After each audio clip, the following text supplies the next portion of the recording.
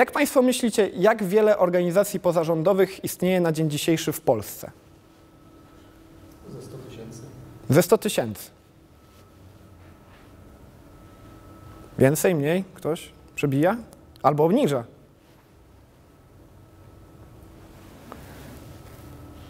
Nie ma innych głosów?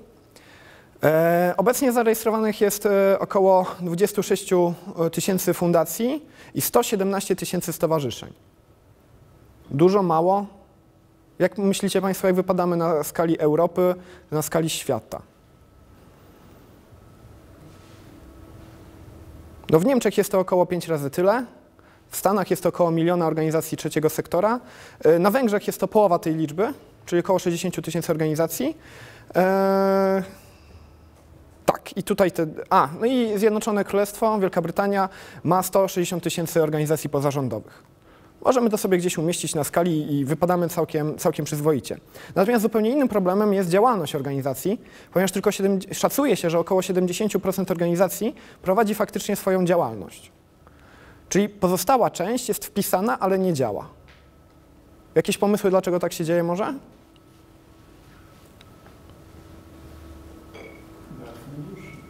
Brak funduszy, brak motywacji.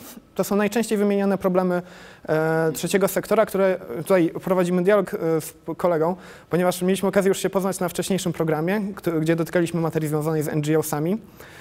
I właśnie to były nasze konkluzje, że głównym problemem w działalności trzeciego sektora w Polsce jest malejące zaangażowanie społeczne.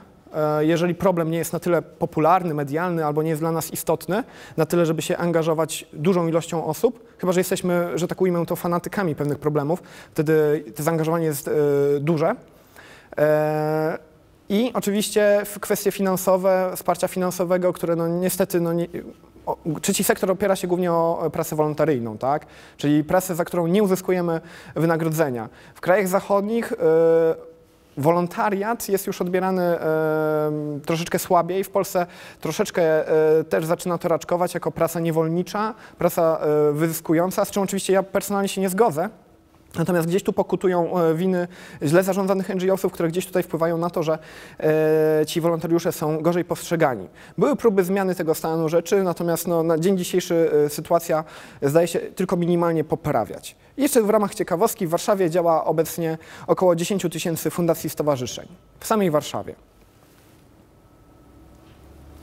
I tak jak mówiłem, oprócz wspomnianych fundacji i stowarzyszeń istnieje około 50 tysięcy innych organizacji, które mieszczą się jeszcze w pojęciu trzeciego sektora w Polsce. I tak, żeby doprecyzować, wliczamy w to koła łowieckie, związki zawodowe, spółdzielnie socjalne, organizacje pracodawców, koła gospodyń wiejskich, kółka rolnicze, cechy rzemieślnicze, instytucje kościelne i partie polityczne. Więc to wszystko też mieści się w pojęciu trzeciego sektora. Jest jeszcze jeden problem, który chciałbym z Państwem poruszyć, poruszając się po tej warstwie ogólnej wiedzy, mianowicie dynamika przyrostu organizacji społecznych. Widzimy wyraźny trend z roku na rok, malejącą ilość rejestrowanych stowarzyszeń na rzecz zwiększenia ilości rejestrowanych fundacji. I teraz moje pytanie do Państwa, czy macie Państwo pomysł, dlaczego fundacje zaczęły cieszyć się taką popularnością? Ja tylko zaznaczę, to są dane za 2018 rok, bo wtedy ostatni raport był sporządzany. Ale ten trend, możecie mi Państwo wierzyć, nie zmienił się. Czy jakiś pomysł, dlaczego te fundacje cieszą się taką popularnością rosnącą? Stowarzyszenie również może założyć. Nie ma chyba problemów związanych z zarządzaniem grupą osób, prawda? Bo tak naprawdę fundacja jest, ma się kasę i jakiś temat, to właściwie można samodzielnie niemalże robić, tak jak ja na przykład. No. Na gruncie, słowem uzupełnienia, na gruncie poprzedniej ustawy, jeszcze sprzed nowelizacji, ostatniej, do założenia stowarzyszenia wymagane było 15 osób. 15 osób, które chcą działać, podpisują się, składają dokumenty do KRS-u, do sądu rejestrowego, czyli sądu rejonowego właściwego, gdzie następuje ten proces rejestracji, wpisania organizacji do KRS-u. Czasami zdarzało się, że sąd taki wniosek odrzucał, wnosił raczej zwracał się o zmianę statutu i ten proces rejestracji też był bardzo długi. Obecnie liczba osób wymaganych do założenia stowarzyszenia to liczba 7 osób. A jak Państwo myślicie, ile osób jest potrzebnych, żeby założyć fundację obecnie? Jedna. Fundator, tak? A czy nie potrzeba prezesa zarządu? Fundator może być. Może być, oczywiście, może być to fundator, natomiast statut i jakby przepisy prawa tego jakby nie obligują nas do tego, żeby to była ta jedna i ta sama osoba. Statut może zawierać takie określenie, może być fundator pierwszym prezesem, natomiast co do zasady wystarczy nam tylko jedna i to w sądzie rejestrowym tutaj w Warszawie działa.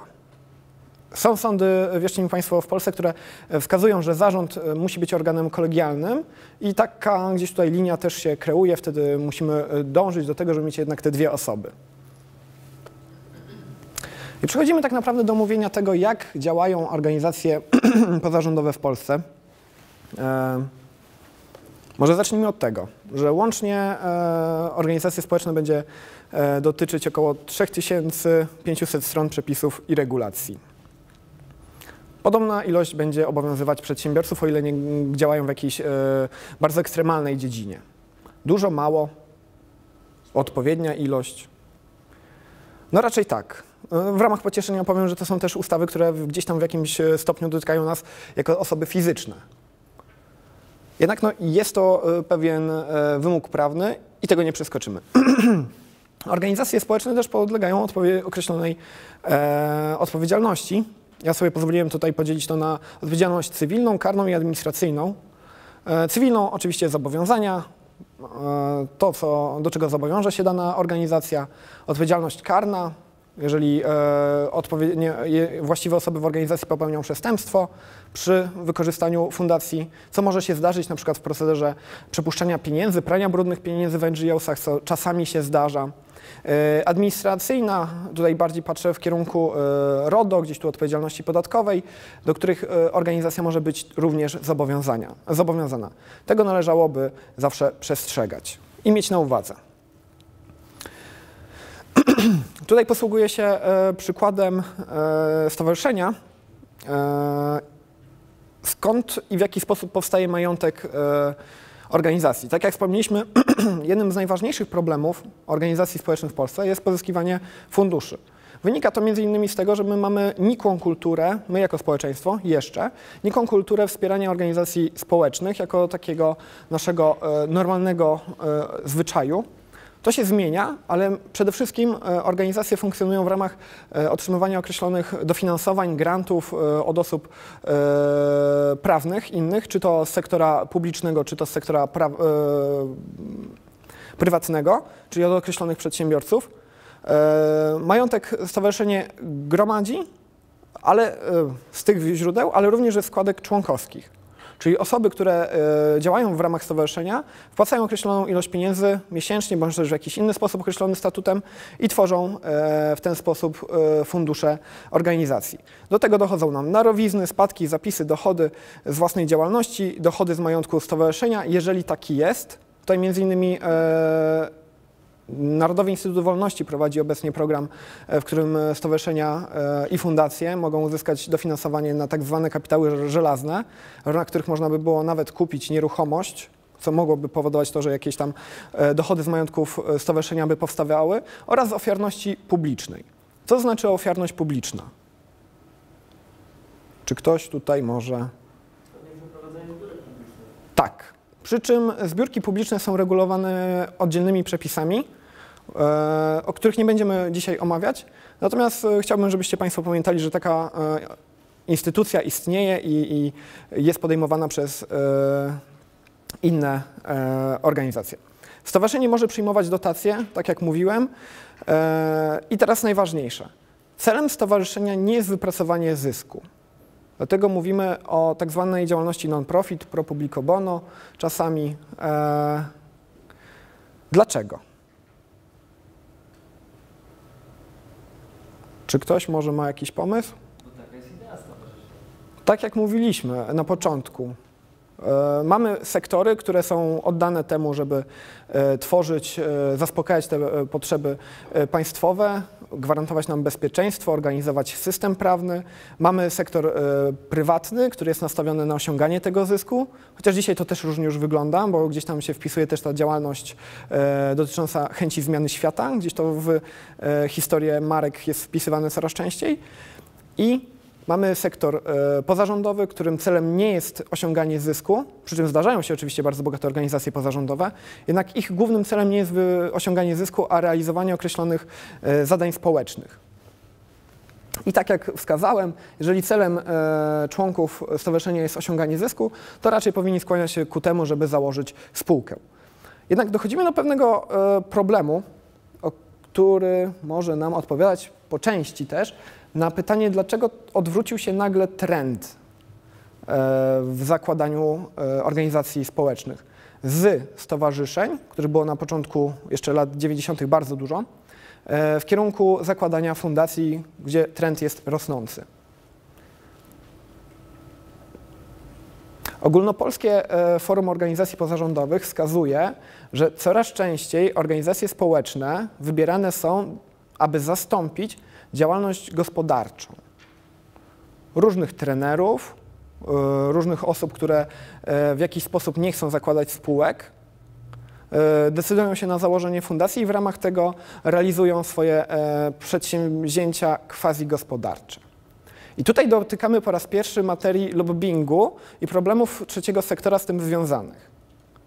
Ponieważ w pewnym momencie możemy dojść do wniosku, że mimo swojej misji społecznej, o której już mówiliśmy, w ramach stowarzyszeń i fundacji może istnieć coś takiego jak chęć wypracowania jak najwyższego zysku albo chęć prowadzenia ciągłej działalności nie po to, żeby likwidować określony problem społeczny, a żeby ten problem eksponować w celu osiągnięcia jak najwyższych ofiarności publicznych, w celu otrzymania jak najwyższych darowizn, dotacji. I to jest wielki problem trzeciego sektora związany z tematyką lobbingu. O tym jeszcze będziemy dzisiaj mówić. Jeżeli będziemy chcieli sprawdzić, kto i w jaki sposób jest odpowiedzialny, może nie odpowiedzialny, a raczej ma możliwość złożenia oświadczenia woli w imieniu fundacji bądź stowarzyszenia, czy ktoś z Państwa ma pomysł, gdzie to sprawdzić? W KRS-ie, dokładnie. Jeszcze dzisiaj postaram się Państwu pokazać, jak to możemy z łatwością zrobić. Jeżeli Państwo będziecie obcować gdzieś tutaj z organizacjami społecznymi, to warto taką wiedzę posiadać. Więc może pozwolę sobie przejść od razu dalej.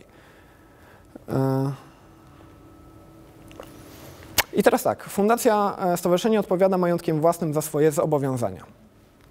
Co to oznacza? Nie można egzekwować z majątku członków, tylko do wysokości tego, co posiada dane stowarzyszenie bądź fundacja. Dokładnie tak. I tutaj znowu widzimy pewne podobieństwo do spółek, które mają podobną zasadę. Oczywiście tutaj nie bierzemy pod uwagę różnych deliktów i różnych zachowań przestępnych bądź zabronionych, czynów zabronionych, gdzie ta odpowiedzialność względem członków bądź organów organizacji pozarządowych może zaistnieć. Jeżeli w NGO-sach podejmowane są złe decyzje, no to oprócz konsekwencji finansowych może organizację społeczną czekać likwidacja, bądź też z urzędu, bądź na wniosek członków. Może dobrze. I przechodzimy teraz do kolejnej kwestii, mianowicie znaczenia organizacji społecznych w Polsce. I dlaczego są nam tak potrzebne? Czy pojęcie społeczeństwa obywatelskiego jest Państwu znane?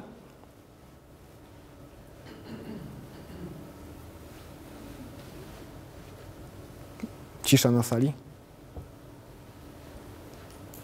To jest po prostu społeczeństwo, które jest zaangażowane w sprawy społeczne. Czy zaangażowane społeczeństwo obywatelskie jest zjawiskiem pożądanym? Może tak zapytam. Czy społeczeństwo obywatelskie jest zjawiskiem pożądanym? Zależy wszystko. Ale generalnie, jako osoba będąca obywatelem danego państwa, chcielibyśmy żyć w społeczeństwie obywatelskim? Czyli zaangażowanym, takie, które samo się organizuje, samo się zarządza, samo czuje przynależność, samo chce realizować cele, samo chce poświęcać swój majątek na to, żeby te cele wykonywać, osiągać. Tak, nie? Z całą pewnością tak. A co to znaczy społeczeństwo informacyjne?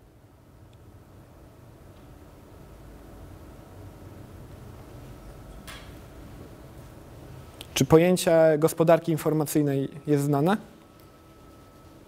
To może wyjdziemy od bardziej ogólnych pojęć. Gospodarka informacyjna. Gospodarka usługowa.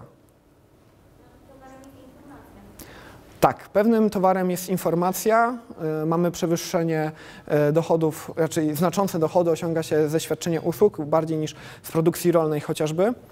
Społeczeństwo informacyjne to takie, w którym informacja, dostęp do usług informacyjnych jest bardzo istotne.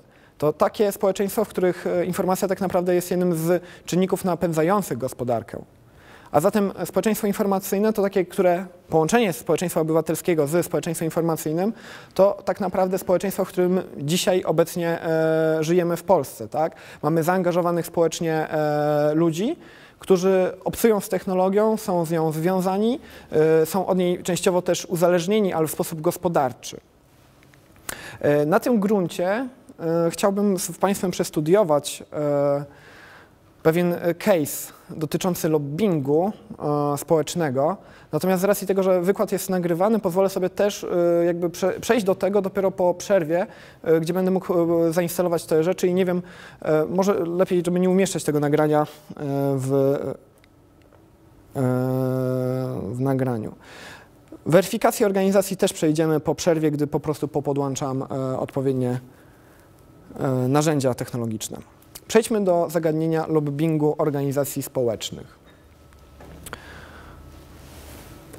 Słowo lobbying. Z czym się Państwu kojarzy?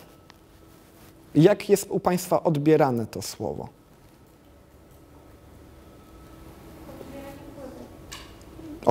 Wywieranie wpływu, okej. Celem osiągnięcia jakichś konkretnych zysków. Osiąganie zysków dla danej sprawy.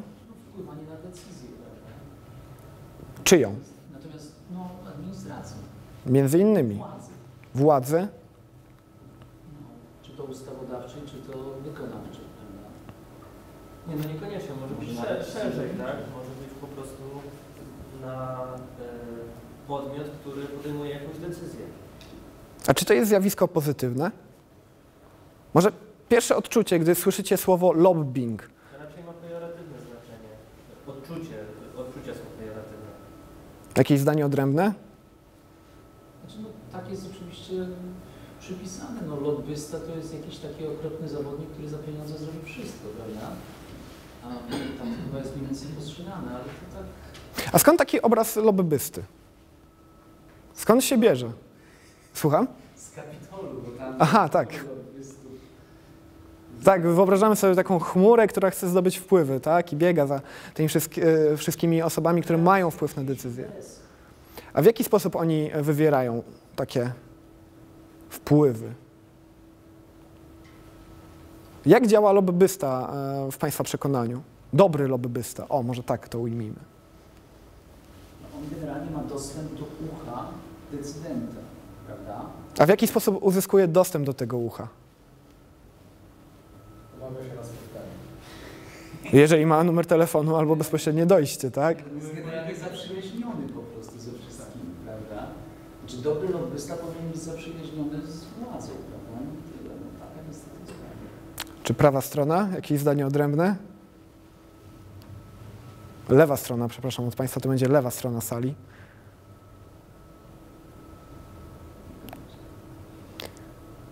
Czyli generalnie możemy uprościć ten obraz do tego, że gdy słyszymy słowo lobbying, lobbysta, wyobrażamy sobie osobę skuteczną, z zapleczem. Generalnie nie kojarzy nam się najlepiej to słowo. Zawsze gdzieś tam za tym stoi jakiś interes, który ma zostać osiągnięty. To moje drugie pytanie do Państwa. Czy lobbying jest etyczny? Zależy. Od czego? Od metod, tak? A czy środki są w stanie uświęcić cel? Ja wiem, że odwrotnie normalnie słyszymy. Pytanie, czy środki mogą uświęcić cel? Jeśli cel jest nieetyczny, to właściwie nieważne, jakimi środkami będzie osiągnięty. A czy sam lobbying jest etyczny? Same te działania, które podejmujemy po to, że wiemy, że mamy zmienić czyjeś przekonanie, czyjś obraz o pewnej sytuacji. I robimy to świadomie, robimy to być może za pieniądze. Czy to jest etyczne? Tak. Tak? Jest neutralne etycznie w mojej ocenie. Ja mam poczucie, Chyba, że że faktycznie do czegoś złego po prostu staramy się, dajmy na to, namówić kogoś, żeby podjął złą decyzję, obiektywnie złą, jeśli można tak w ogóle powiedzieć, obiektywnie zła, no to wtedy jest nieetyczne. Ale samo nakłanianie kogoś do podjęcia jakiejś decyzji, nawet robiąc to za pieniądze, no to... chyba jest kwestia przejrzystości. To znaczy, jeżeli mamy sytuację taką, że ktoś się robi za świętego, prawda, i takiego walczy niby o tą słuszną, świętą sprawę, a ktoś tak naprawdę robi to za pieniądze, co ukrywa de facto, no to wtedy nie jest dobrze. Natomiast jeżeli mówi, ja muszę z czegoś żyć, proszę bardzo, a ta sprawa jest słuszna tak czy siak, prawda, proszę bardzo, więc tak, uważam, że to powinno być zrobione. No i Bogu dzięki, że ktoś jeszcze tak uważa, kto dysponuje środkami, bo ja ich nie mam, prawda, żeby ten cel realizować. Na tym polega chyba funkcjonowanie NGO-sów tak naprawdę, że ktoś uznaje, że te cele są słuszne, te działania, które mają podejmować są sensowne, w związku z tym daje kasę. Albo jest to firmy, albo jakaś tam grupa osób, które to finansują, prawda? Zatem lobbying może być zarówno etyczny, jak i nieetyczny. W zależności jakie przyjmiemy sobie cele i jakich metod użyjemy. Czy Państwo się ze mną zgodzą? Tak, tak. A czym jest lobbying polityczny? Jeżeli mielibyśmy tylko zawęzić pojęcie do lobbingu politycznego, to jak Państwo myślicie, co kryje się za pojęciem lobbingu politycznego? Tutaj celem, na które jednostki, na którą wpływamy, są decydenci, organy władzy publicznej. A jak Państwo myślicie, w jaki sposób możemy wpłynąć na proces podejmowania decyzji? Zamieńmy się na chwilę w lobbystów, tak? Mamy nieograniczone możliwości, zasoby i macie Państwo wpłynąć na podjęcie określonej decyzji przez rządzących. Na szczeblu, dajmy na to, jakimkolwiek. Legalny czy nie? Słucham? W sposób legalny czy nie? Legalny. Zakładamy legalny lobbying. Zapraszamy ekspertów, którzy sprzyjają naszej stronie i zapraszamy również decydentów, od których zależy decyzja. Zapraszamy dziennikarzy, którzy to opiszą jeszcze. Artykuły naukowe opłacamy, które też będą nas sprzyjały. Przekonujemy polityka, że to jest w jego interesie, to znaczy zwiększy jego poparcie. słusznie. Inne pomysły? Czy inaczej, może uporządkujmy to na razie, tak? Czyli robimy pracę merytoryczną. Eksperci, konferencje, punkt pierwszy. Fajnie, idziemy dalej. Co dalej robimy? Staramy się, żeby te informacje dotarły do tego decydenta. Czyli dbamy o informowanie. Dobrze? Kolejne trafienie. Co jeszcze robimy? Żeby polityk się tym zajął, to musi uznać, że jest to istotny problem z perspektywy jego wyborców, prawda? Bądź tych, którzy mogą stać się jego wyborcami. Mhm. Tylko to łączy się wciąż z informowaniem. Mhm.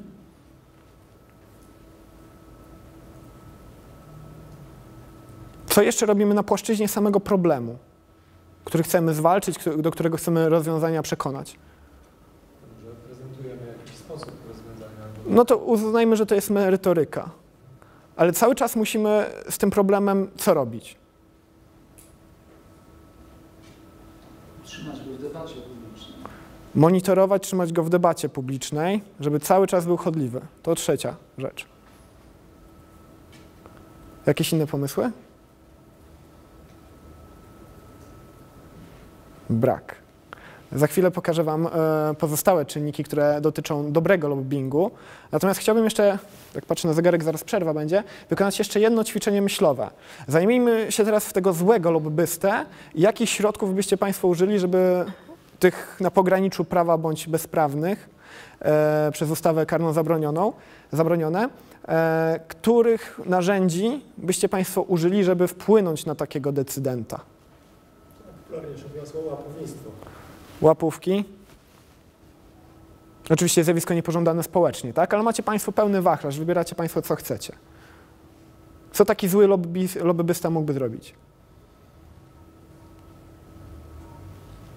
Zdobycie materiałów kompromitujących danego decydenta i postawienie mówić na to. Może być. Ale trzymajmy się, że to już gdzieś ten sektor łapówek, tak? Podawanie niepełnych informacji na temat danej sprawy, co wprowadzałoby w błąd decydenta. Tak. Czy tylko wtedy targetem byłby decydent?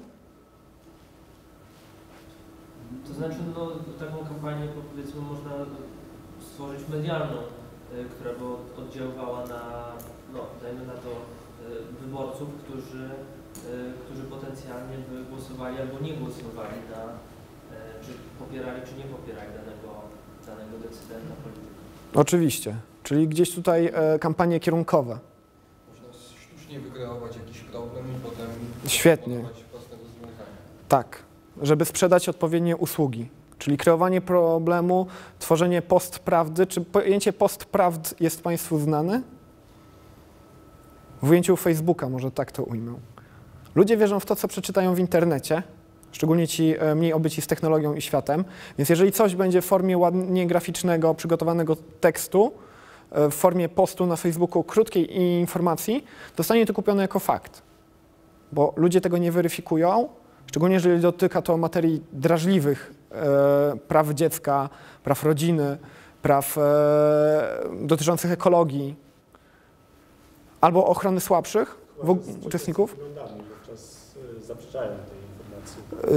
Albo reagują agresywnie. Tylko raczej, jeżeli budujemy kampanię opartą o to, to wybieramy takie narzędzia, przede wszystkim analitykę wykorzystujemy, może nie tyle googlowską, co facebookowską, która gwarantuje nam, że nasza kierunkowa postprawda poleci do osoby, która ją kupi. Niestety to tylko maszyny, nadal wciąż. Mimo inteligentne coraz bardziej, to wciąż te informacje trafią tak, żeby mogły zostać kupione.